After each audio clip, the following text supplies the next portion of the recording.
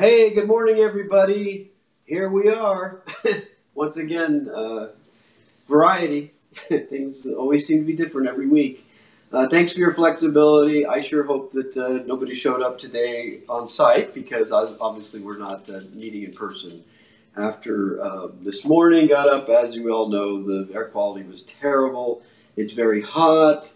If you guys had come, those of you who show up, you would have also seen that it's actually probably a good idea that we're not meeting at this time because the Adventists are actually doing all this. They're building sheds over there.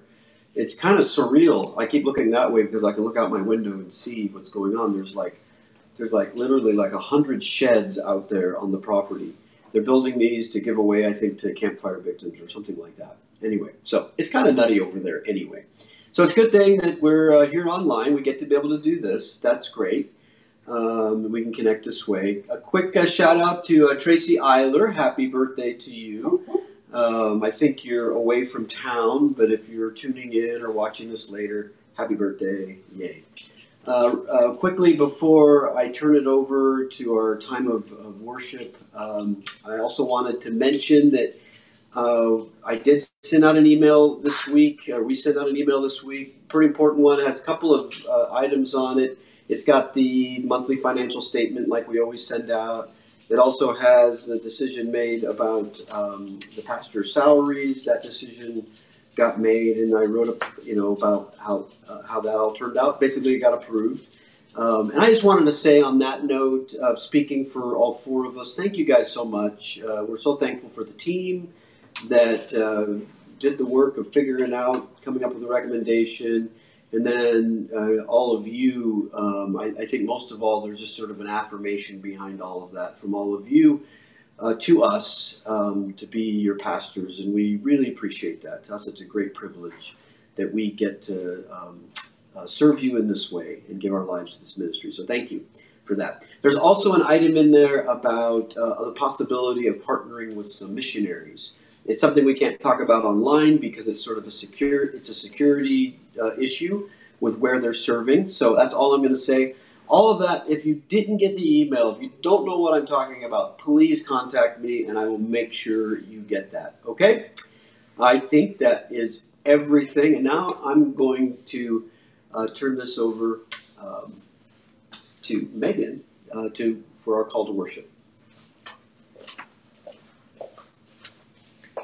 Hi everyone, my name is Megan Klein. I am Connor's wife. He spoke a few weeks ago. I'm going to be doing the call to worship today. I've been thinking a lot about what I wanted to say today, and I was thinking that this is a very fitting message for today. And a lot of you will probably be able to relate to this, but lately I have been struggling a lot with PTSD, with all the smoke in the air, all of the fires all around us. It's hard stuff, and it's not easy. And then on top of that, the stress of COVID and just adjusting to, going back to school, and people are working from home. It's just a really stressful, weird time in everybody's lives right now.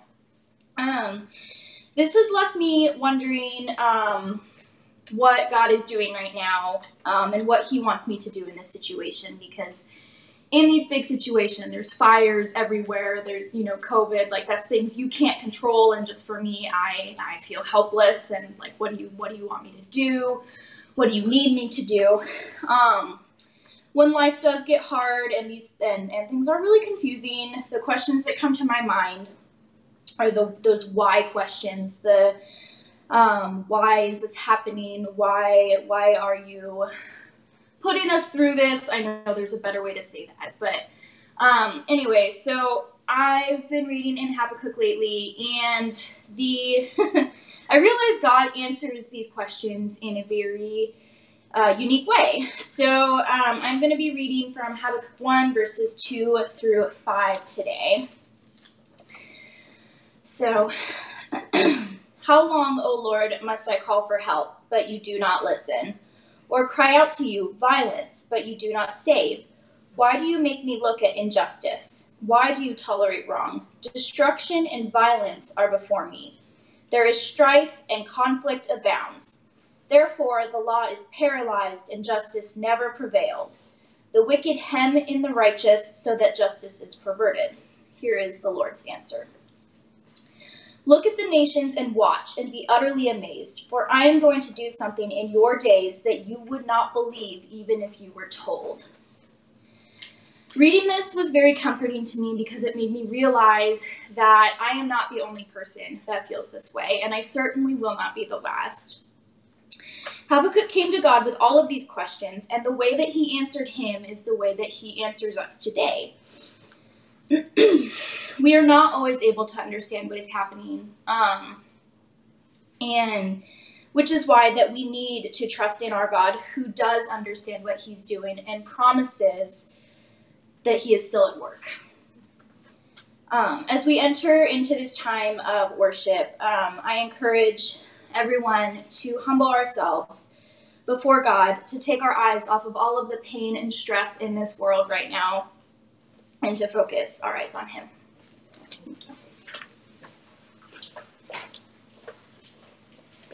Thanks, Megan. Jen and Jen is going to lead us on this morning. We are talking today about humility and God's character of selflessness. So we're going to be singing a familiar song, Reckless Love, but we're changing the word reckless to selfless so that we can focus in on that character trait of our Father.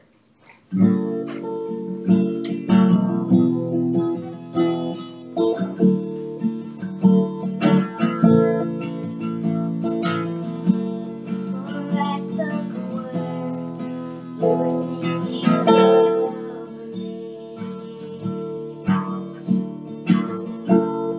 You have been so good to me. Before I took a breath, you breathed your life in me. You have been so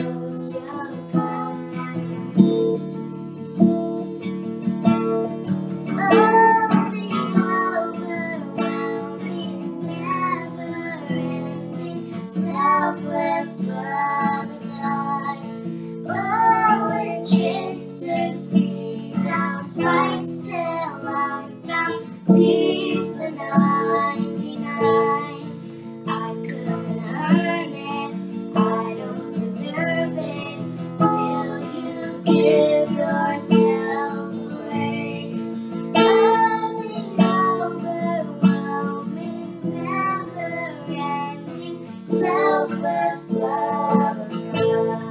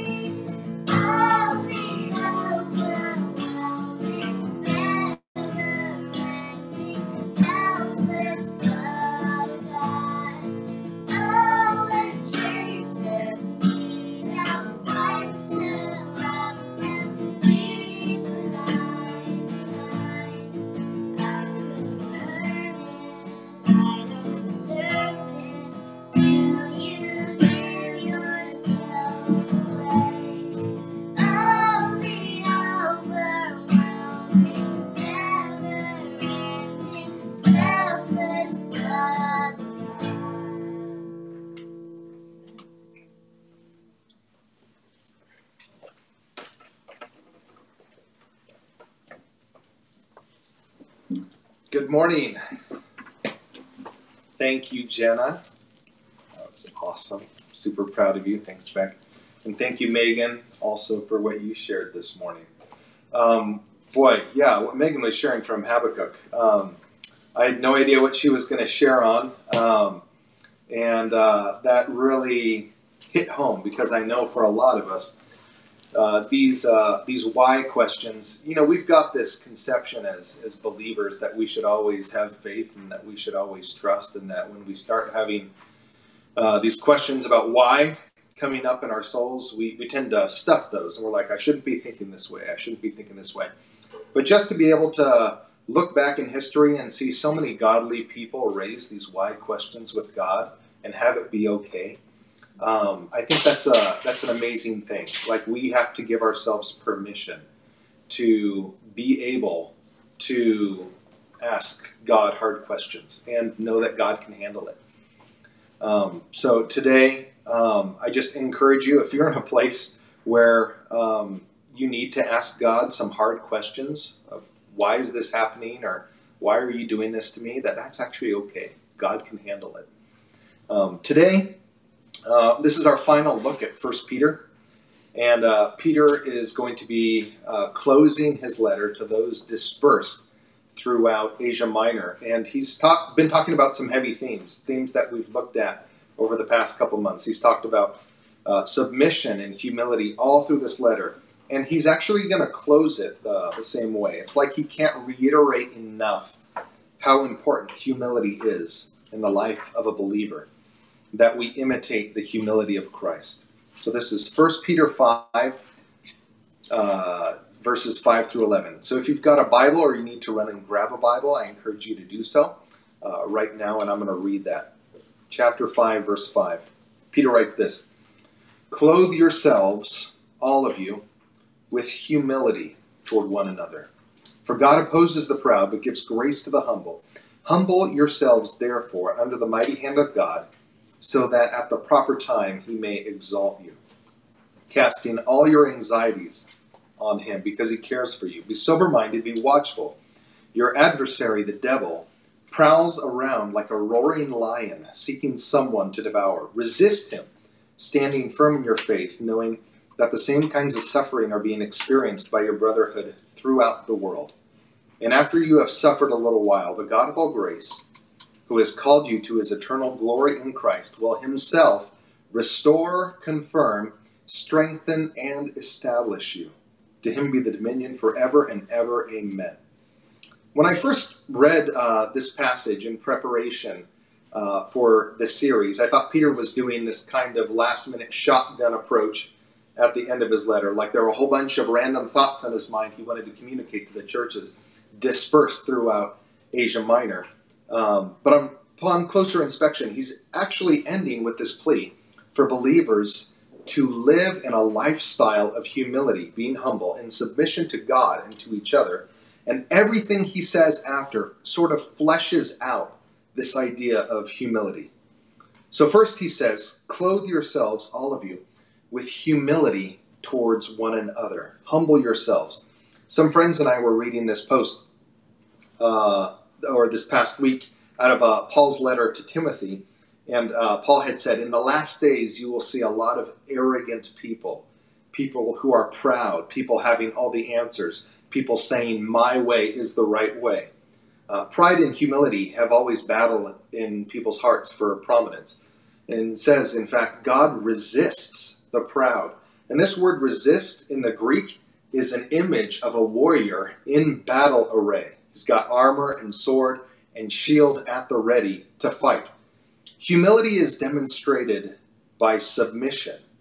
It is the ability to cheerfully put away our own agenda for God's agenda, even if God's agenda is going to look different than what we might want or how we would do it. And the phrase, be clothed in humility, be clothed, translates a word that refers to a slave putting on an apron before serving, just like Jesus did when he put on a towel to wash the disciples' feet in John 13.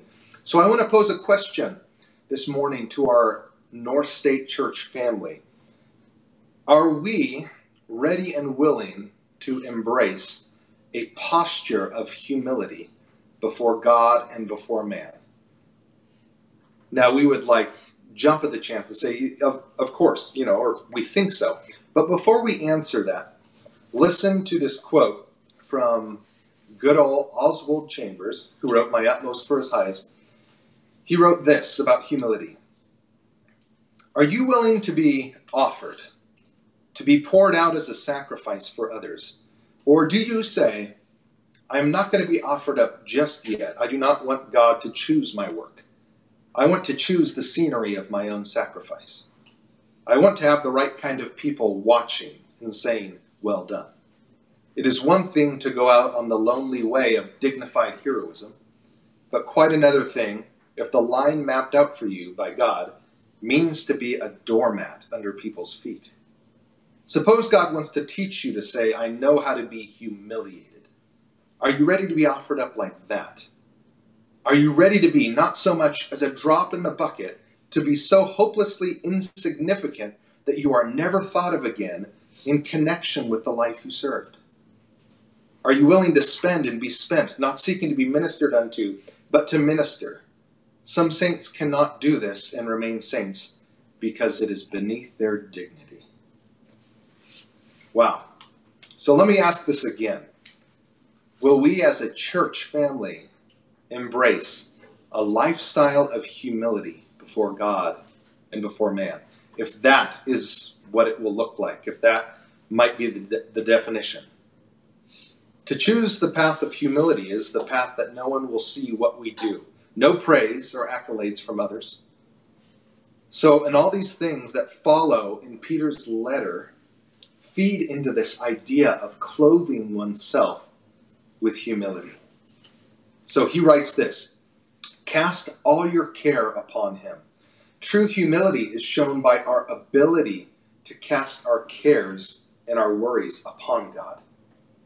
Do you know that worry is one of the greatest examples of pride in our life?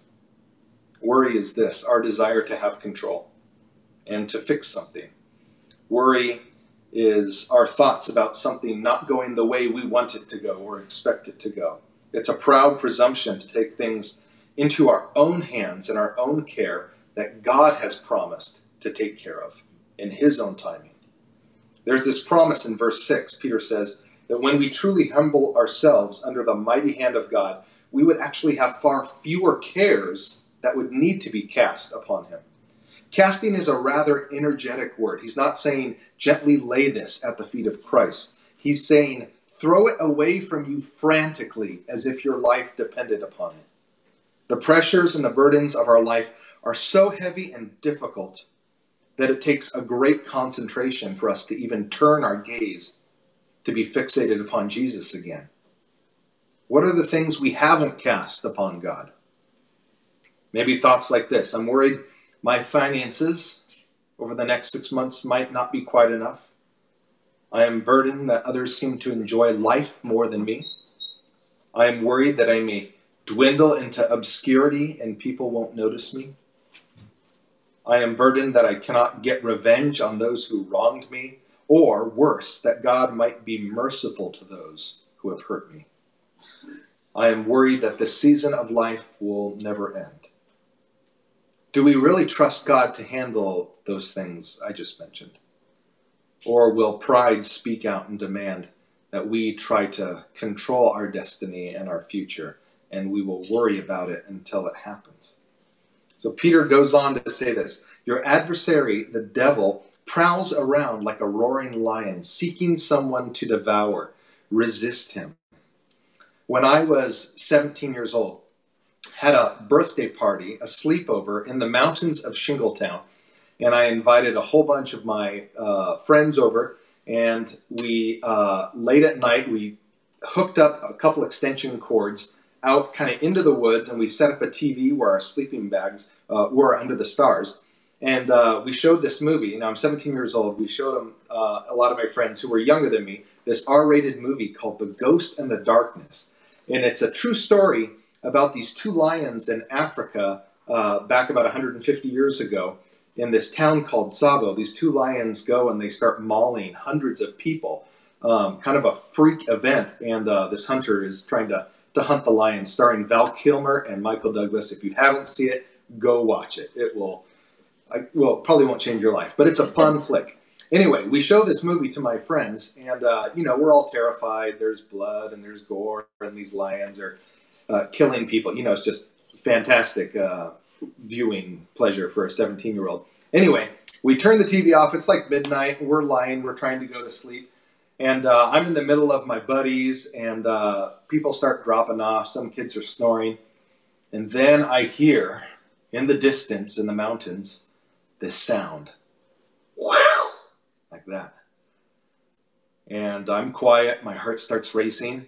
We hear it again. Wow! And a friend of mine says, Caleb. His name was Luke. And I said, yeah, I hear it. And he says, what is that? And I said, it's a mountain lion. Now, we had just watched a movie about lions, in Africa, mauling hundreds of people. And so Luke says to me, it's like, what do we do? And I whisper back to him, well, we're in the middle of the group, so if anything happens, the lion's going to eat the ones on the end first. Just don't move. And he said, okay. So we waited, and probably an hour later, the voice died off as it was hunting through the woods at night. Needless to say, we didn't get much sleep that night. But the point is this. You don't sleep when a lion is prowling nearby. And Peter means the same thing when he's saying, the enemy, your devil, he is prowling, and I want you to be sober and be vigilant, be watchful. Resist the devil, your adversary. The same verb that's used when God resists the proud, he says we are to resist the adversary of our souls in the same way. Battle array at ready.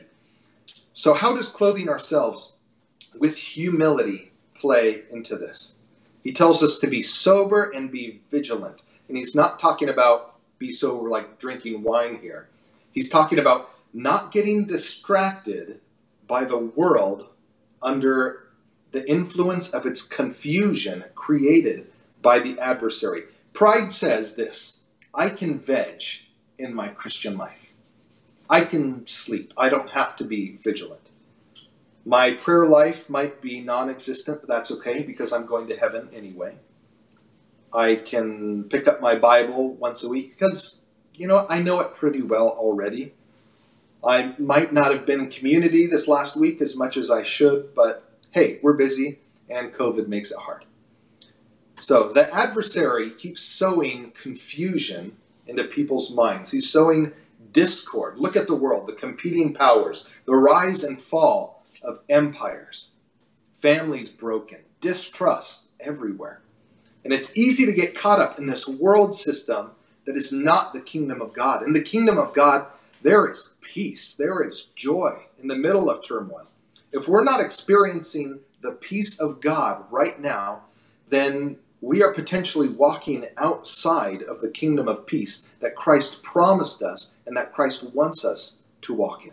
Peter says, be clear-headed, be sober, be vigilant, be in prayer, pray without ceasing, be invested in the Word of God. Let the Word of God be the voice that is speaking to your soul instead of the cacophony of competing voices that are speaking in the world today.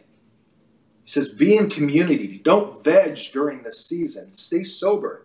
Be vigilant. Humility says, I need this. I need these things. I need these people. Pride says, we'll be fine in isolation. We can do this on our own. Humility recognizes our need to be awake and alert, and our need for the Word of God, and our need for the people of God to be present with us. Then Peter writes in verse 10, there will be the promise of suffering. Somewhere along the way, we believe this lie that if I have Christ, I will not suffer. But over and over, the gospel of Christ says that we must suffer with him. Deny ourselves daily. In fact, we're to pick up our own cross as a lifestyle. Jesus said in John 16:33, in this world you will have trouble, you will suffer. But in the middle of that, take heart, be of good cheer. I have overcome the world. To be humble is to accept suffering and see this as the way of the cross. We demonstrate the glory of God by how we handle suffering. Then Peter ends with this promise of restoration. After you have suffered a little while, Christ himself will restore you, confirm you, strengthen you, and establish you. I want to look at these four things. The first, restore. When God begins to build something in our lives, he rarely starts from scratch.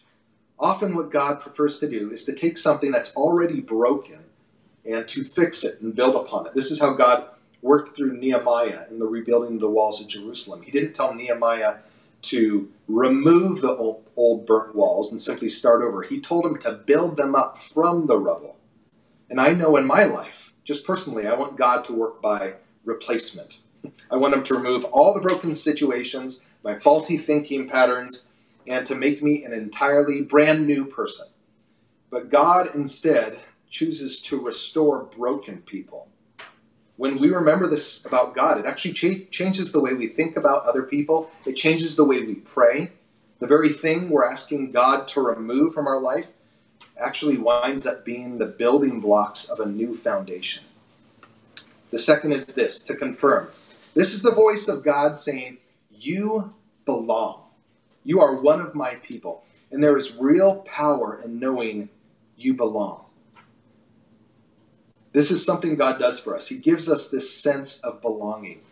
Over and over, I've heard throughout this isolation period, this quarantine period during COVID, that people feel isolated. And because they feel isolated, they feel like they don't belong. Whether it's either to like a specific, group or whether it's like to the family of God. What isolation does from us is it eats away, it wears away at our sense of belonging. And when God confirms us, it's his reminder that he's saying, you know what, I am right with you, and so is the community of saints. You have belonging. You are part of a family. There is something bigger going on here, and I want you to feel a part. God says that during the season of isolation, he will confirm us. He will speak to our souls that necessary need we have of feeling like we belong to something greater than ourselves. And the third is this, strengthening. The Christian walk is not this like slow build-up to becoming a superhero. It's steadily growing in our ability to let God strengthen us in our weakness. It's not relying on our own strength or our own wisdom. And many of us in this season can attest to the fact that we have very little strength left. We are exhausted, we are tired, we are broken. And it's God we rely on, not ourselves trying to muster up enough strength to feel better. The more we try to do it and control it our own way, the weaker we end up feeling. So it's instead turning towards God and saying, God, I need you to strengthen me in this weakness.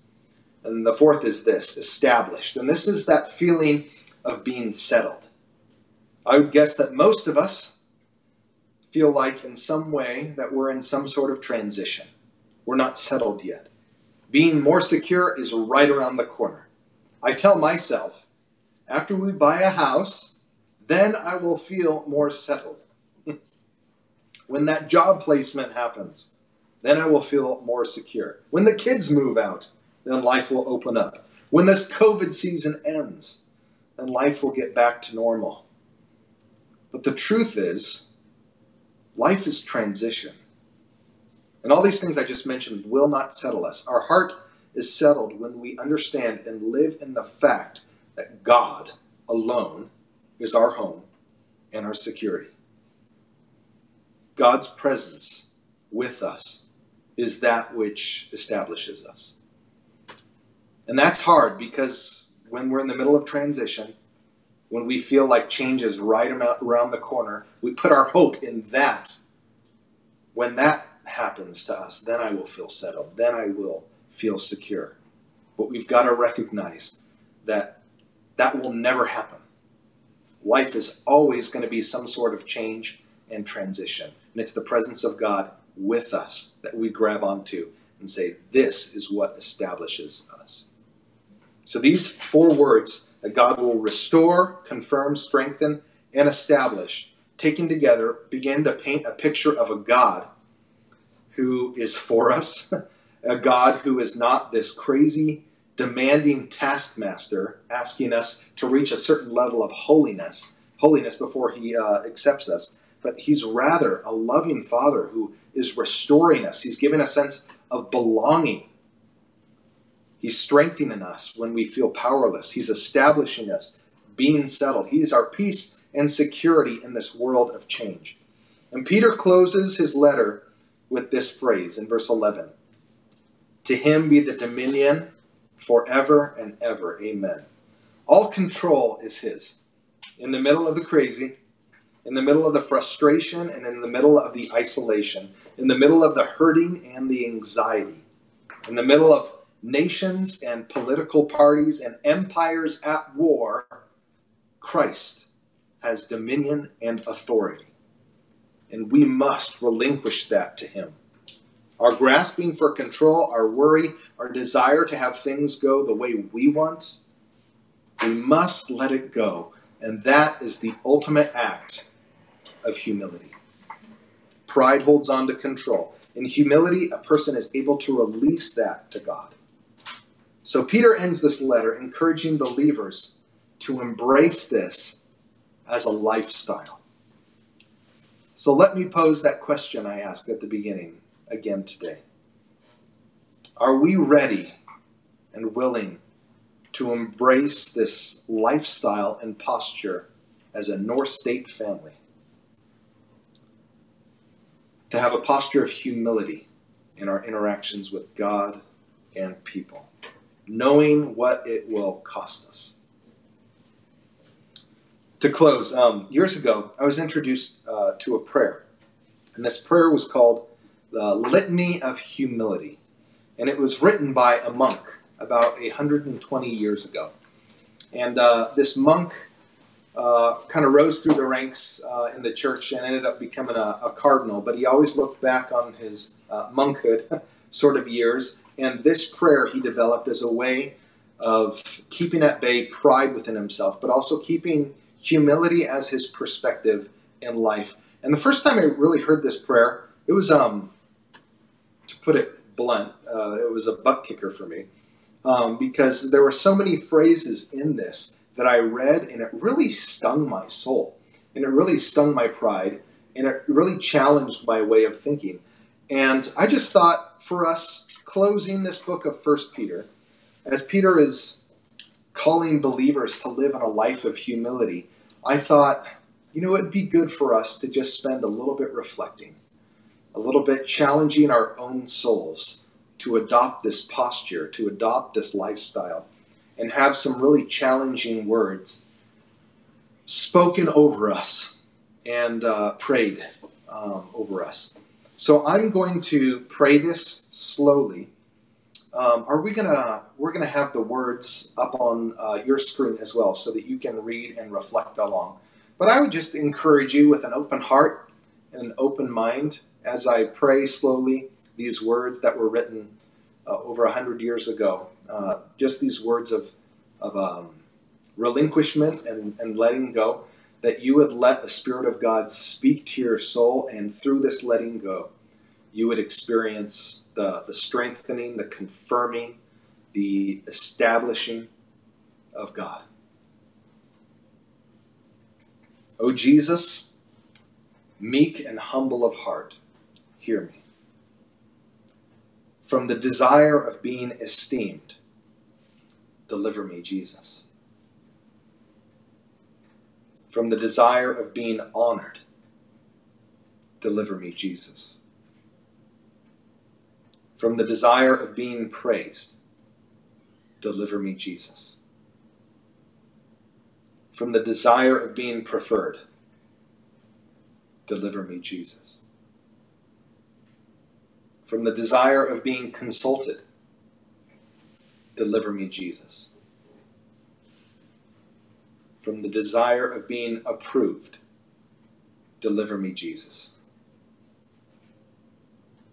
From the fear of being humiliated, deliver me, Jesus. From the fear of being despised, deliver me, Jesus. From the fear of being forgotten, deliver me, Jesus.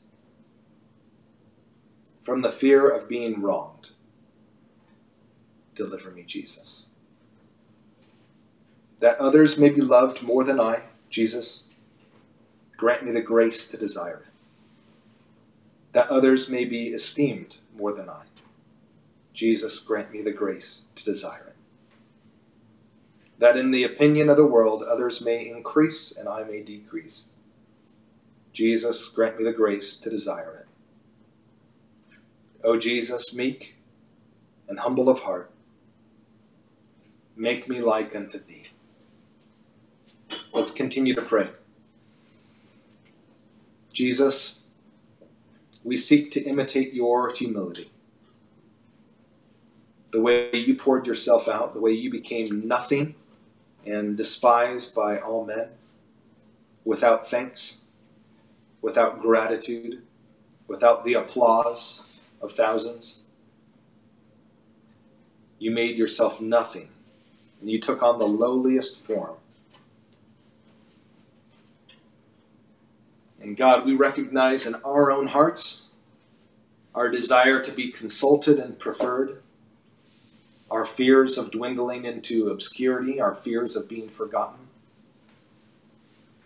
We want others to consult us. We want our opinion known.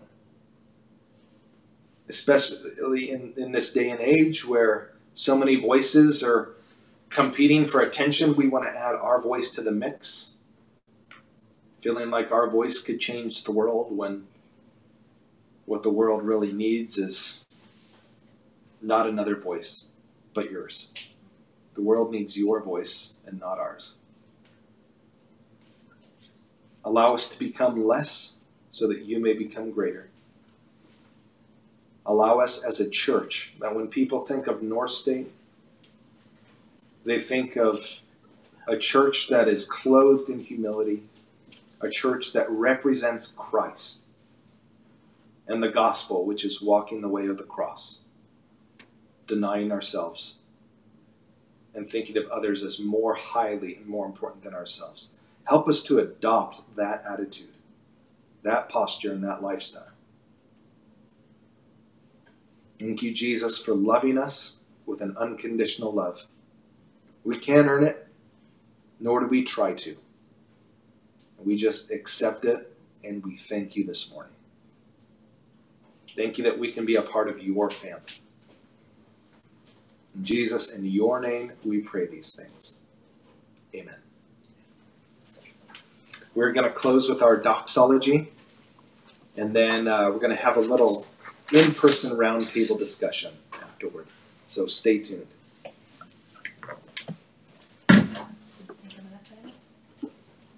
Bella's going to help us.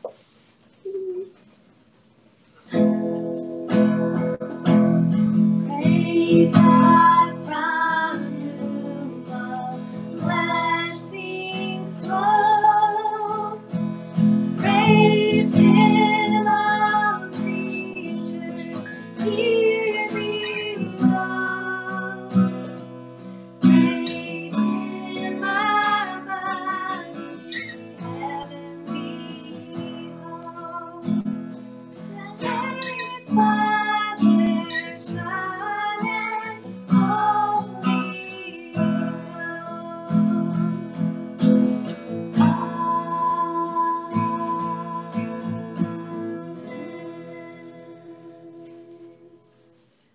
Amen. Awesome. Thank you, guys. All right. This is the fireside chat. This is the living room session. Actually taking place in a living room this time. We're up at Dave and LaShawne's. Okay, here I come. Do I sit in the big chair? You can have whatever chair you want. This is good.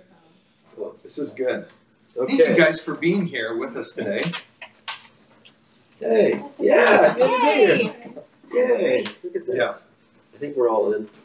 So it's interesting. Actually, we met with a friend earlier this week, and she was talking about I'm just gonna keep moving. He's talking about this whole, I feel like when I humble myself, and she didn't even know what I was preaching on. She said, well, I feel like when I humble myself in front of my friends, like I'm just taken advantage of. And I thought one of the things that would be really good for us to talk about is this idea of being a doormat under people's feet, and the idea of sometimes when I adopt like a Christ-like attitude, people do take advantage of me. Like, what do we do? Like, obviously there's a couple different scenarios and there's a couple different ways we could go with that. But just initial responses when people talk about humility, one of the things is they say, I don't want to be taken advantage of. Therefore, I must assert myself. I must stand up for myself. What are your thoughts about that?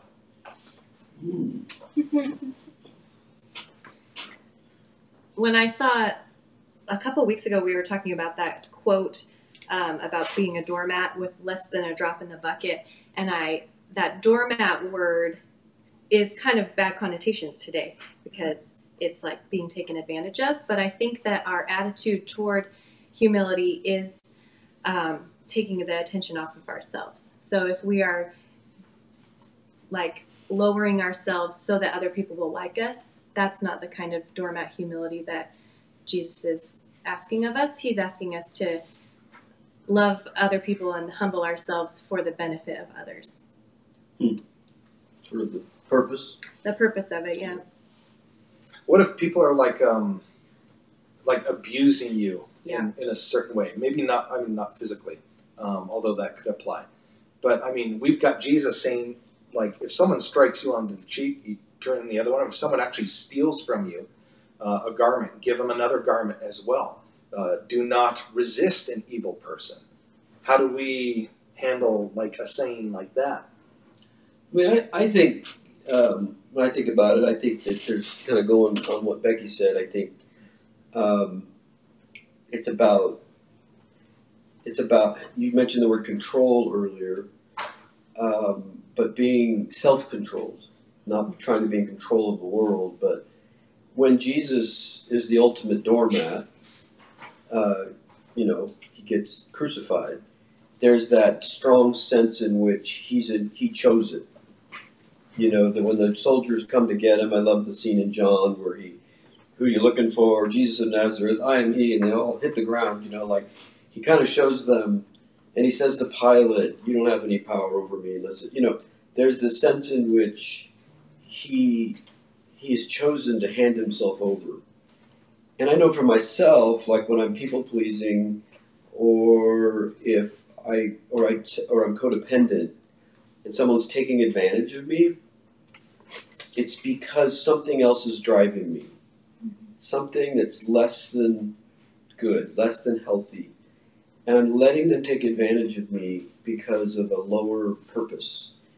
And that's different than me being very self-possessed, knowing that a person has a need, or perhaps someone is being evil or whatever, and choosing for the right reason, back to what Becky said, like for a reason that's not self-serving, that's not all these other things, or just trying to keep the peace or make someone like me, but rather choosing it for their good. I don't know, that sounds kind of abstract, but for me that's like there's like a choosing. I'm actually in control of what I'm doing when I do it, as opposed to... So for many, I think you need to have a boundary where you actually know you can say no before you say yes, before you allow this to happen. And so, I could go on and on, but...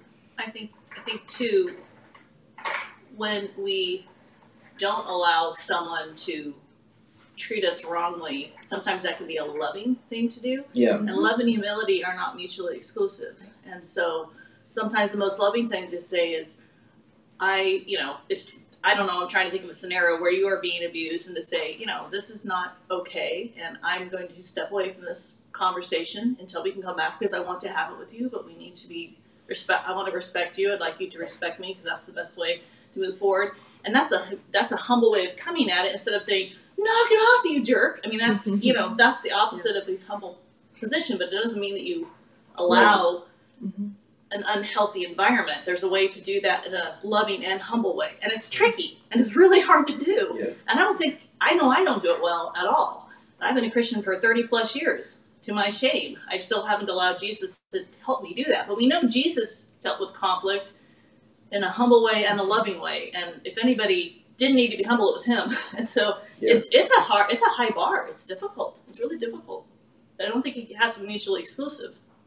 Yeah, having boundaries is different than being defensive. Yes, that's what I'm trying to say. It's Yes. a simple way of saying that. That's good. Oh, I actually said something succinct. You did. Amazing.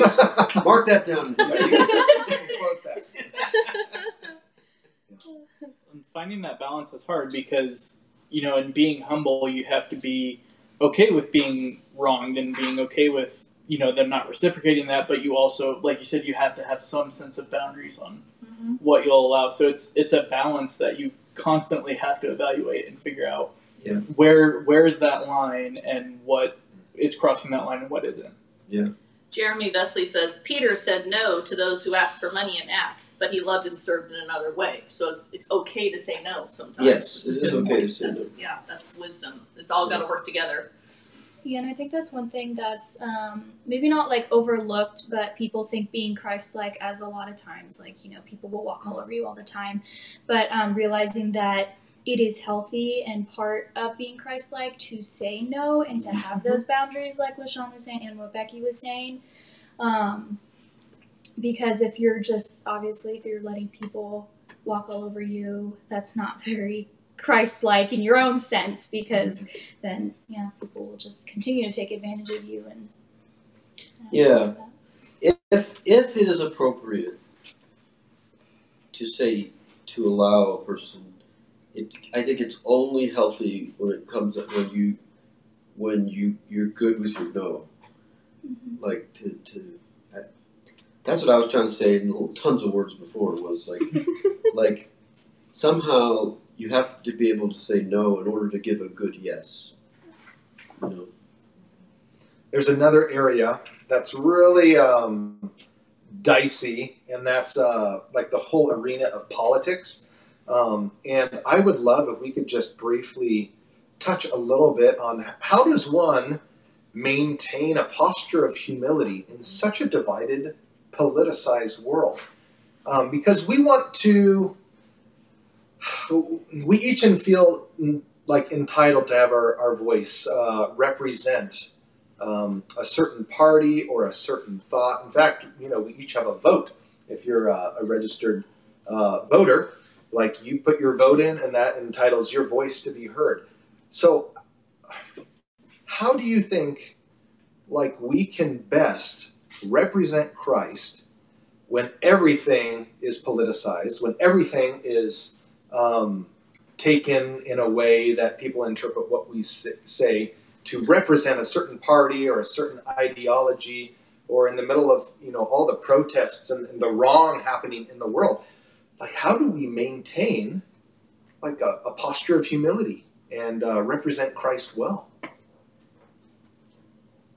I thought your message, it's funny that you asked, I didn't know you were going to ask that question, but as I was listening to your message, my mind kept going back to that, because your whole arc of humility, anxiety, and the connection between those, and then the minion at the end, that God's in control. I thought, like, control, you mentioned control, and the anxiety I see in so many Christians, or everybody, but Christians too, and it seems like, he says, what you said about cast your anxieties, I thought that was really good, because I guess I feel like I see a lot of believers, instead of casting their anxieties on Jesus, they want to drag him into their anxieties and call it prayer. Yeah. They want to say, the way you talked about the circumstances and said, if only this, and if only this, and if only, well, apply that to the world situation. Oh my gosh, if only COVID would go away, and if only my party would win, and if only, so God, fix it. I'm anxious. Take my anxiety away by making things happen the way I think they need to happen. come into my anxiety and solve it by solving what I think is the problem instead of I cast it on you. You're in control regardless of what happens. I know you're in control and I'm at peace. Whatever, not my will but thine be done kind of thing. Yes, I'm concerned, but I give it to you. And so that's the picture I got in my mind as I was listening to your message. Really hand it to him so I walk away with peace regardless of how it all turns out.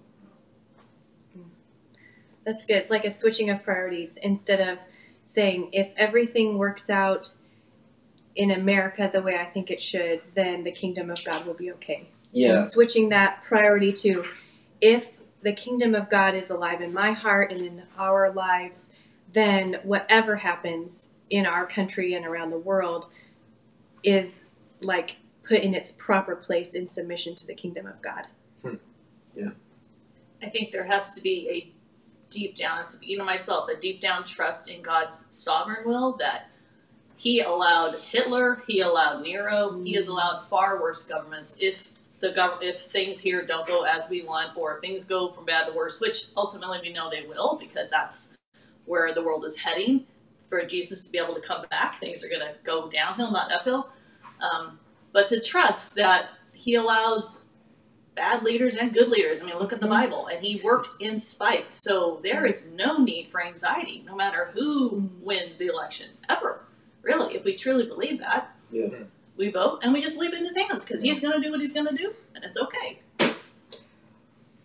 Quick answer also to your question. I thought everybody, if you didn't see it on the North State Facebook, what Melissa Dixon posted, I think is a good, that article is a good description of, I think, humility in conversation.